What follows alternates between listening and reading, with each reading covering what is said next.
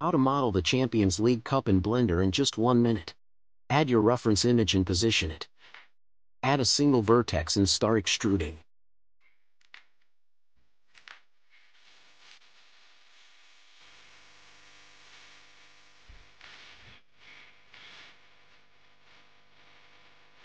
First, add a Screw Modifier, then add a subdivision surface and a solidify modifier.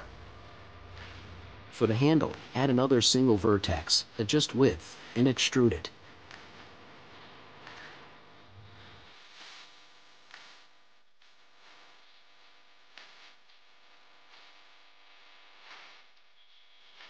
Use extrude along normals to give the handle thickness, and adjust the vertices accordingly.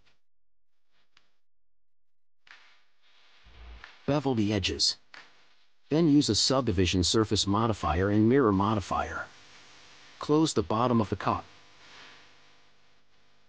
Assign a material, and the cup is ready.